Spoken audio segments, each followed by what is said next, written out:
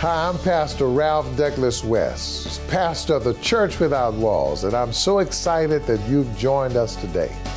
Our heart is to usher lost souls to Christ, empower believers toward spiritual maturity, and I'm thrilled to share that heart with you today through the life-transforming power of the Word of God. I also want to invite you to get a daily encouragement by signing in for my free devotional at ralphdouglaswest.org. Now, let's hear today's message. Be encouraged. God's choice of the unlikely.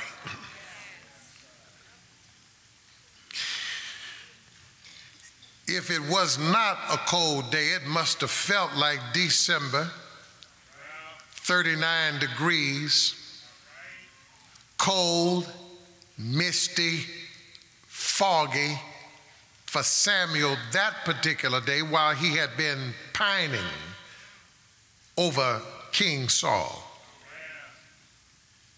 He had known Saul all of his kingly life. He met him at age 30 in the junk heap that he hid in before Samuel told him to come out.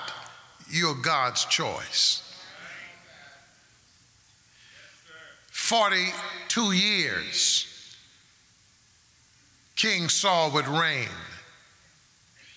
and Samuel would be prophet, pastoral counsel, and advisor to him. But now he wept.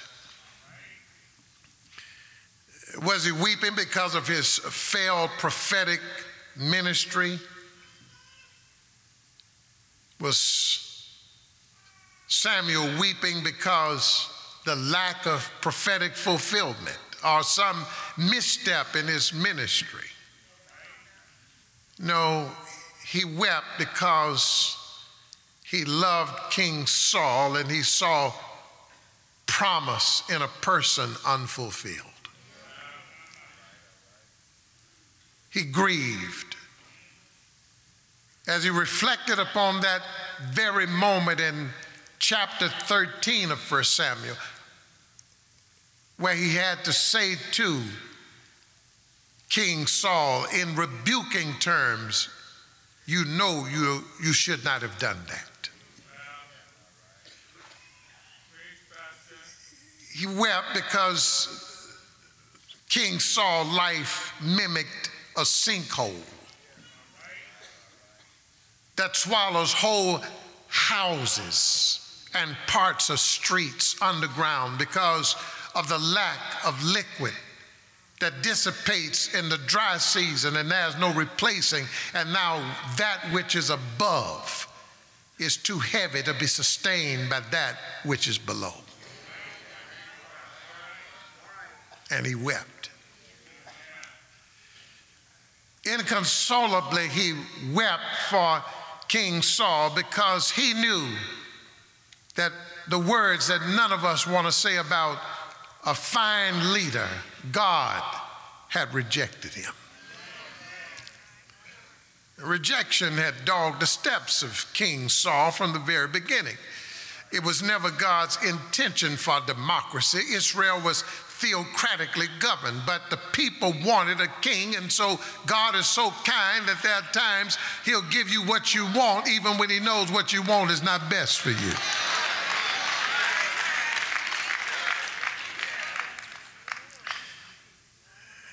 Why are you weeping? I rejected Saul. Turn loose of your prophetic pacifier. Nurse at that breast no longer. I'm sending you on a specific mission with detailed instructions.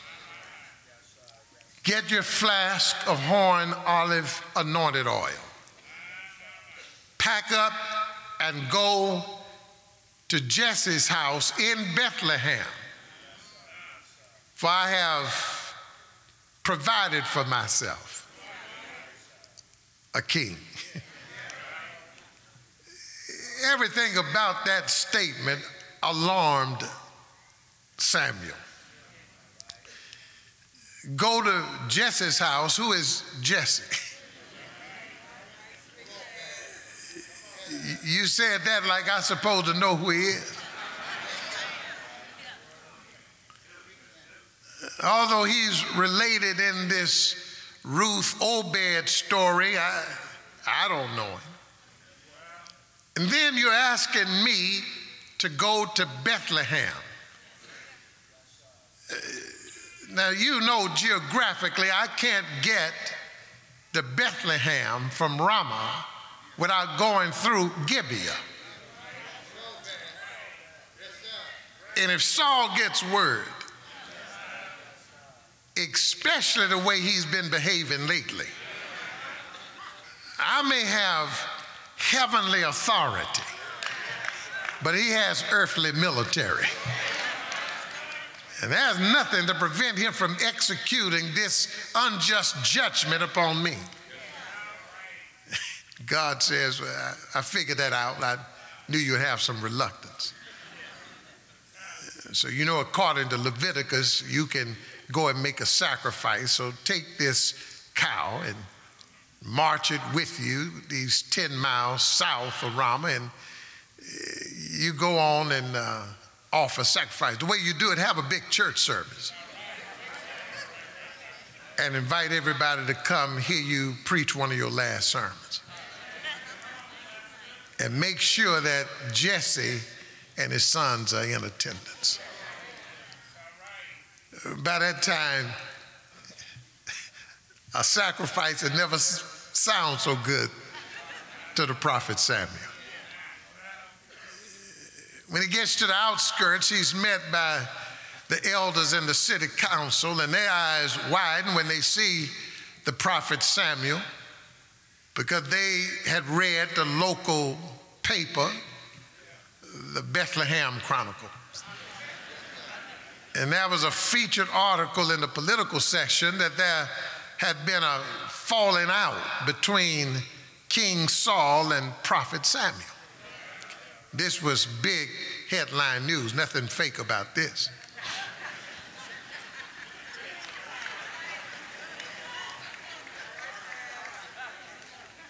And they wanted to know one thing. If you read, and I'm around verse 5 and 6 now, he says, I just want to know if you come in peace. And he said, yeah, I've come in peace. I come to have a church service. And those elders were so glad to see that sacrifice, they didn't know what to do. He put on the liturgical worship and invited the people, and it didn't take long to see Jesse and he be identified and his handsome sons. Eliab comes in, and Samuel said, this is the easiest prophetic appointment I've ever had.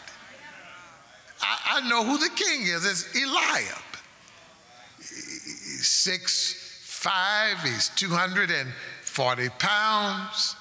He's athletic, he's agile, he's charismatic, he's conversational, he's handsome.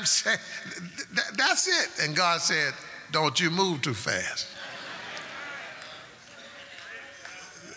That's what got you in trouble the first time.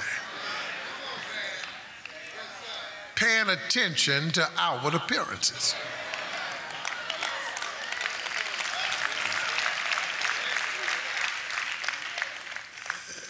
I told you in verse 1 that I've made a choice of who I want to be the king. In the Hebrew, that word choice, some of you have it, I provided for myself a king. It really means I see the one that I want to be my king. I see. And so the word that's operative in the story in verses 1 through 13 is the word to see. It's based on seeing. God sees. Now Samuel sees.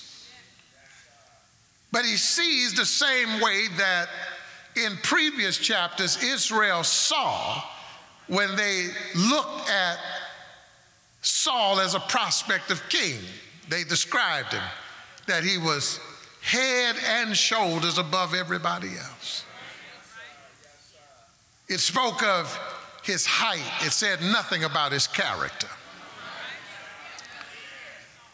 And all of us better be aware that we might want to start with character before we start looking at constructions. Yeah.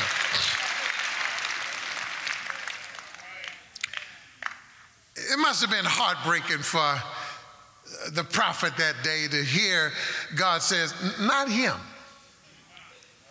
Not him? Yeah, not him. Yeah, but he fits the criteria of what we need. Yeah, I know. But you still have your sights on the superficial. You know what happened when we did that in the past. You had to rebuke the king. And then you had to distance yourself from the king. And now you have no associations with the king. And now he's living in rejection because of his rebellion. You don't want to repeat the same process.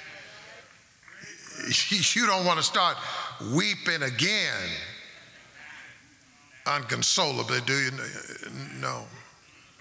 He said, not the one. We live in a culture that's based off of externals.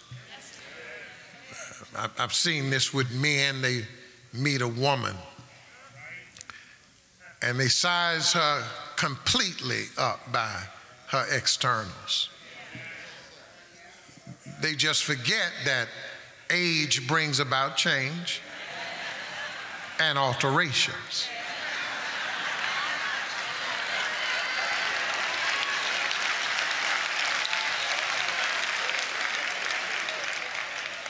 And then suddenly they want to get a slip for an exchange. I mean, men are not only guilty of this, women are too. They size up their future by some external frame. And they forget he too changes. In many ways, changes faster than she changes. Physiques fail. Virility falters. And sometimes even earning capita dissipates. If you build your relationships on what you can see only, you might not last for the future. Character makes the difference. Character is that part of you that nobody sees. It's who you are in the private, period. I used to hear my pastor say that character is who you are in the private when no one sees you. And then he said, period. We live on externals in this country. We're in the basketball season now, and we're predicting who's going to make it to the conference finals and then to the championship. Fans of basketball have all these stories, and so when you see Golden State Warriors, your mind can almost automatically go back to young Steph Curry, the son of Dale Curry, who was one of the best shooters himself in the basketball game, a graduate of Virginia Tech. When Dale Curry moved to Charlotte, North Carolina, Steph Curry went to a private high school, a Christian high school. He showed promise. He took that school to the championships. Upon graduation, interestingly, he wanted to go to the University of North Carolina, but that was a dead end. No. Well, if he can't get into UNC, then certainly he can get into state. No. Dale tried to get him into Virginia Tech, and they said, no, we'll let him come as a walk-on, but not as a player. You see, they saw him. His appearance is 6'2", 163 pounds. And all of the best coaches in the game said he can't compete. This is what we do. I'm an expert at this, and we see that he can't. He doesn't have the muscular tone. He doesn't have the speed and energy. He just can't compete with these big players. His high school coach made a call to Davidson College, and he said, oh yeah, I know Steph. He said, send him down here. He said, I like him. I like what I see. I like his character. I like his behavior. I like what I see. Many of us remember when he made the cover of Sports Illustrated. Who is this young Steph Curry? Then other of us remember that big NCAA championship game. Georgetown, the Hoyas got their foot on the neck of Davidson because, no little college like that has any business being in that game, you see. They're undersized, undermanned. And they're down about 30 points or more, I remember this. And they put in Steph Curry. 6'2", 163 pounds. And people that don't know the game got excited to see this little red-haired, green-eyed, not supposed to be a baller like this, take the game over 10 points, 20 points, 30-plus points. The rest is history. The best shooter in the NBA, overlooked because he didn't look like he should be able to play. Be careful of appearance. I'm going somewhere. The coach at Davidson said the opposite. He said, I like what I see. I'm not looking at 6'2", 163. I'm not looking at tonation and complexion, agility or speed. I'm looking at something that we don't talk about. I'm looking at behavior and attitude and leadership and character. I'm looking at something that we don't see. Character, who you are when nobody's looking. When you can get away with whatever you want to get away with. And you choose to do what's right. That's character. Steph Curry got this multi-million-dollar contract, and that's why you get in that game. I don't like when people tell children who desire that, well, this is good and to be representative of your, 99% of them ain't thinking about no community. It's the money. It ain't nothing wrong with saying it. More of us would be happy if we would just tell the truth. It's the money. That's why you have agents. But character can shape money too if you let character get involved in it. If you're a Christian, by the way, Steph Curry is a Christian, not in name only, but confessionally. I like that he's unapologetic about being a Christian, that people that know him to be a Christian. He had a contract with Nike. Hundreds of millions of dollars he could have made. He said, great, and he said, I asked only one, I'm aware of them. May I write a verse of scripture on the bottom of the shoe? They said, no, we can't see that. And he said, no, I can't see it either.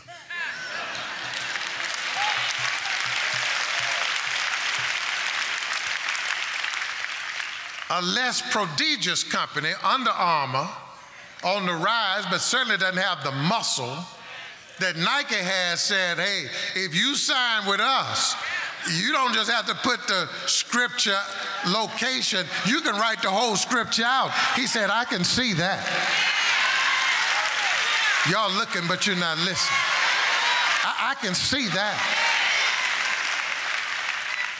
The reality is his character shaped the way that he managed even his financial resources.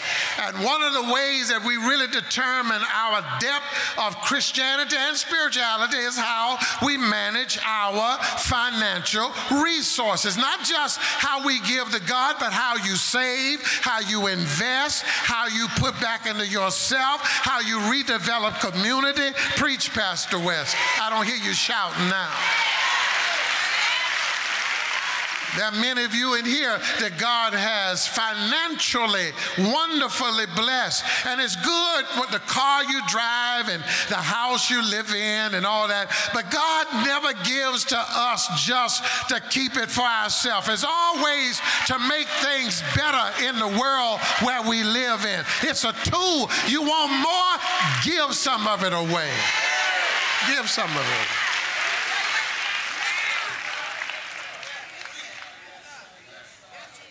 He saw it. I'm through now. Are these all the sons you have? Jesse said, yeah, that's it. I mean, that's Eliab. That's the best I got. And Abinadab and Shammah. I mean, that's it. I mean, what else you want? He said, well, I was ready to anoint, but God said, wrong one. And he told me he chose from your house a king. Is it another one somewhere? He said, yeah, but he's outside watching sheep. Don't you think he needs to be here? Well, he's watching sheep. Let me give you something here. God has a way of camouflaging you until it's time to present you. Don't ever forget that. Some of y'all in obscurity now, and you think that God has forgotten you when God is just camouflaging you. And sometimes camouflage is for your protection. There are times where God can't expose you too soon because people might abort his purposeful plan. So he keeps you in camouflage until the stage has been set right. God had to clear everybody else out the way so nobody was confused about God's choice. Everybody had to be gone. Nobody competes with this. Do you have somebody else? Yeah, I got one more. But he outside with the sheep, camouflage, hiding out. Like these insects in nature. The stick insect that camouflages itself and looks exactly like a stick, or to look like the orchid mantis that can release colors that blends identically into the flowered orchards, or the rock spider that can hide amidst the rock with its venomous bite by hiding in camouflage. God can put you in similar situations where you camouflage, blend in, but there's something different about you. Where is the other one? He's out with the sheep. That's what I need, a shepherd. That's what I need. Tell him to come on in here. David walks in, smelling like sheep, and said, how can I help you? I'm watching sheep. God said, that's what I need. I see somebody that sees the need to watch over my people. Anoint that boy with oil. No wonder he said, the Lord is my shepherd. I shall not want. No wonder he said that God can camouflage you. And some of you are angry and been out of shape and upset that God has not expose you at a certain time, stay in the camouflage. He got to clear the stage to make sure when he puts you there, everybody understand you're in the right place now. You're in the right place now. Let me sit down and tell you. So David now is anointed as king. And his anointing as king reminds us of some things that we ought never forget. It reminds us that one man's frustration never stops the plans of God. Just because Saul didn't do it didn't mean that God had run out of options. God always got somebody on the back 40 that he can bring up on the front line. All you need to do is be ready, be doing what God called you to do. That is, some of you, the Lord want to call you up, but you're not in the right place.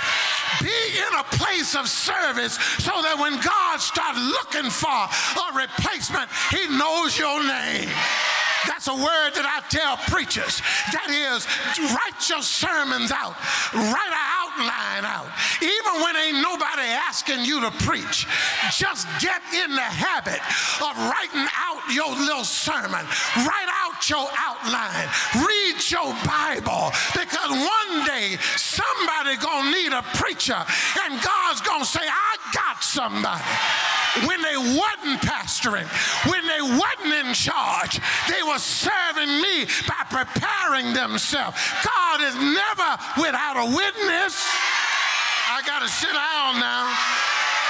But let me tell you something else. Don't forget that God can choose you from the strangest places. He went down to Bethlehem. Bethlehem wasn't the capital. Bethlehem was not a cosmopolitan. It was not a metropolis. It's just a backwater village. And the only reason why we know it is because we sing "Oh, Little Town of Bethlehem." And somebody else came from that town. Have a good day. You know where I'm going now. Tell David to come on in here and let me anoint David. But you see, David is the lesser David. He's the little David. He's just setting the stage on the world's prop to get another David on the stage. In fact, 2,000 years later, in the same little town, there's going to be a greater David, and his name is Jesus the Lord. And he's going to show up, and everybody's going to say, the real king has come now. All hail the power of Jesus' name.